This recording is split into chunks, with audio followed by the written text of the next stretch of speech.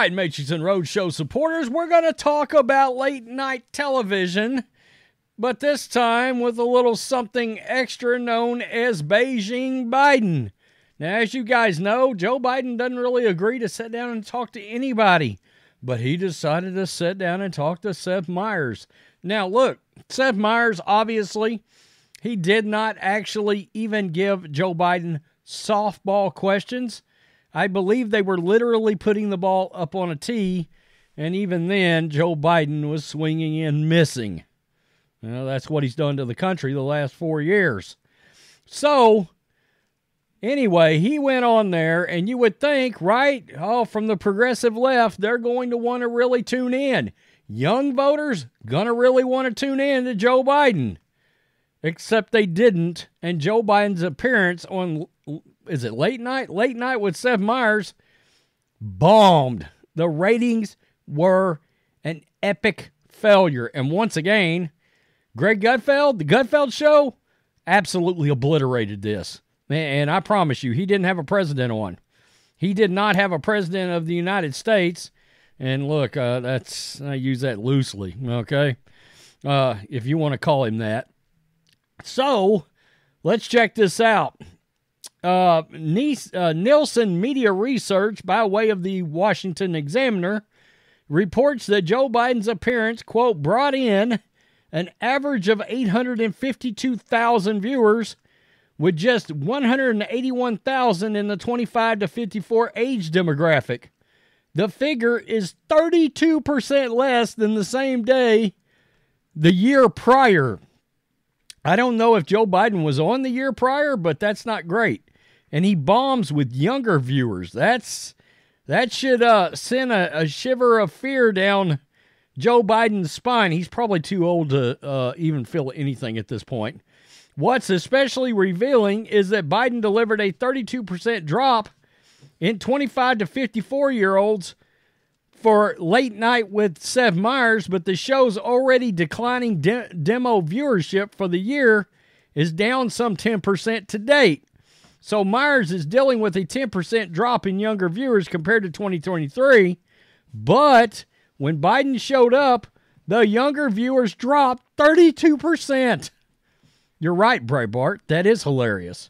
Especially with Biden already struggling with drawing young voters. For comparison's sake, at Fox News, Greg Gutfeld late night show, Gutfeld attracted 2.13 million viewers. Wow, that's like 1.1 million more. And 291,000 viewers in the 25 to 54 age demographic at 10 p.m. Eastern. At 11 p.m. Eastern, Fox News with Trace Gallagher. That's just a news show, folks, like literally. This is what's going on. We've got a shooting in Philadelphia. Oh, we got a bad storm blowing across California. That kind of news show. Actual news. Trace Gallagher's show still beat Seth Meyers with a 1.59 million viewers and 204,000 in the 25 to 54 demographic. It should be added that neither Greg Gutfeld nor Trace Gallagher had a president or former president as a guest. They hosted normal shows, and still more young people tuned in. So people just turned it over, just wanted to watch the news more than they wanted to watch Biden talk about, I don't know what. I really don't know what. Is he telling another lie, another story that's actually a lie?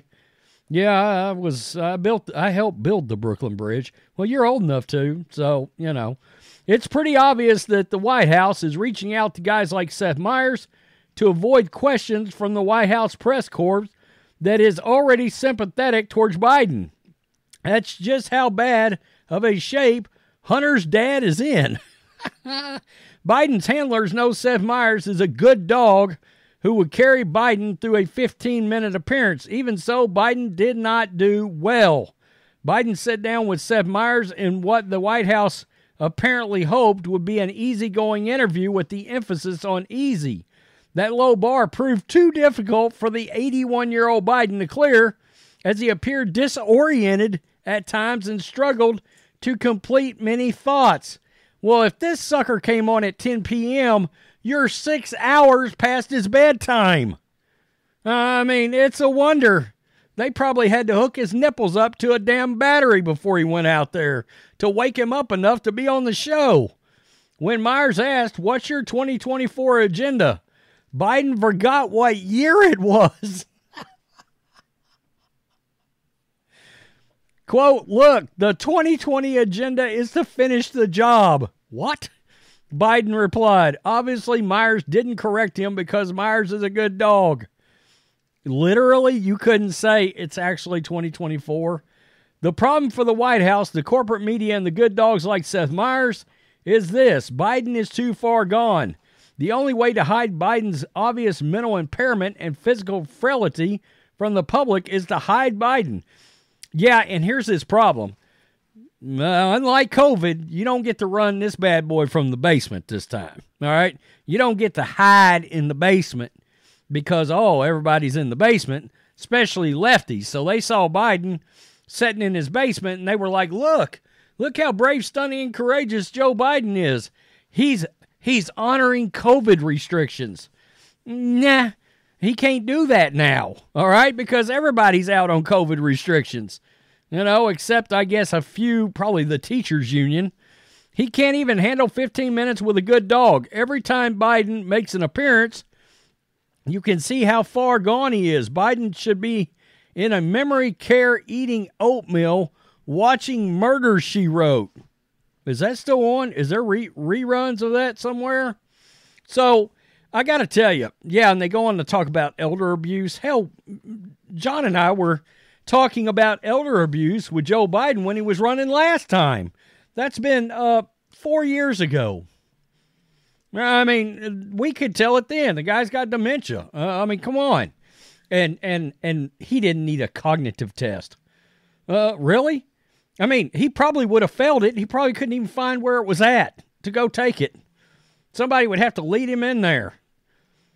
It's crazy. This guy's carrying notes everywhere. I still contend he won't be the candidate. I just don't know how he can be. I think Gavin Newsom is sitting back right now, waiting in the wings. That's why he was up there propping his feet up on Biden's desk when he wasn't around. I just think eventually he's going to be the nominee. I just don't see it being Joe Biden. I don't know how it could be.